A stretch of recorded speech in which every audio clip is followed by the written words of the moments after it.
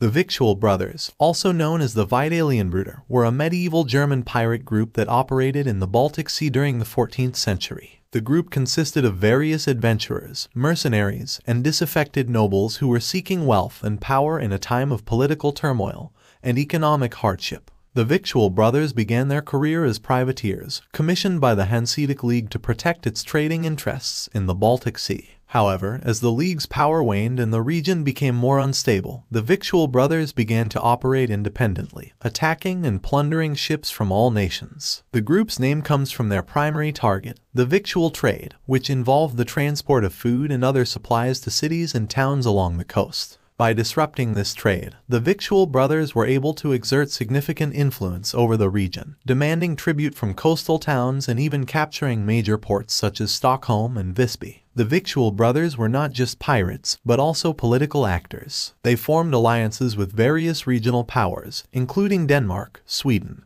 and the Teutonic Knights, and played a significant role in the ongoing conflicts between these states. They even had their own self-proclaimed leader, Claus Stortebeker, who was known for his daring raids and charismatic leadership. Despite their power and influence, the Victual Brothers were eventually defeated by the Hanseatic League, which rallied its member states to launch a major military campaign against the pirates. In 1398, the League captured Claus Stortebeker and 72 of his men, executing them in a public spectacle in Hamburg. The legacy of the Victual Brothers is complex. On the one hand, they were ruthless pirates who caused significant harm to the people and economies of the Baltic region. On the other hand, they were also seen as a symbol of resistance against the corrupt and oppressive powers of their time. Today, they remain a fascinating and often romanticized part of medieval history, representing a time of adventure, danger, and rebellion.